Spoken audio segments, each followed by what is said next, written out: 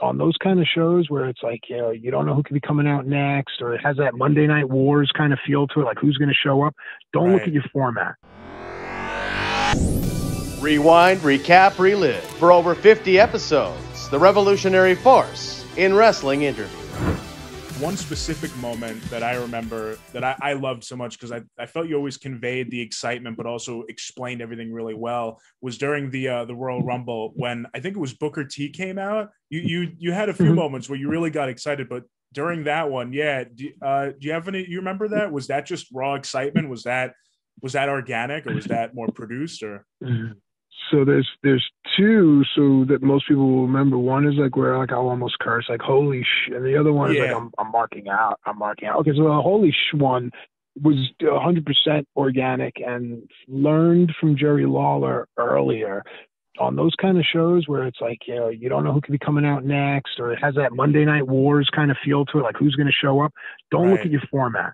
People don't like to call it a script, but all right, don't look at your script. Don't look at your format. Don't look at it, and you will be genuinely surprised. And if you're confident enough in your skills, you'll be able to convey that in an organic way. If you look down the list and you see number 21 is Booker T, you go, oh shit, and you're going to have something prepared for it, and it's just going to not feel special. And to his point, the only thing that could have punctuated that return, his moment, was someone almost saying, holy shit. Right.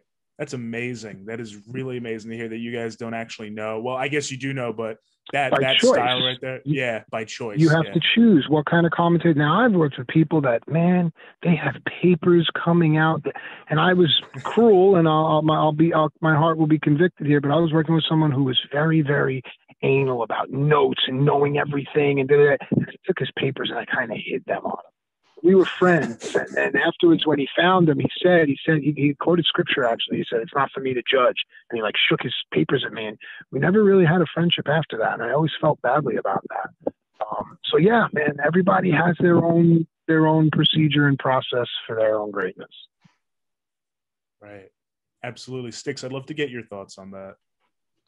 Well, I'm very much like you, Matt. I take notes, but it's very much an outline. Where what matches are we calling? Who's in where?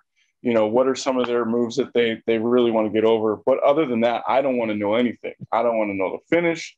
I don't want to, you know what I mean? I want to be organic, because in where I come from in radio, it's all, there's no safety net. Okay, this is what we want to talk about, but it can go anywhere. There are 57 different turns you can take while you're still talking about one topic. And that's how I feel about commentary.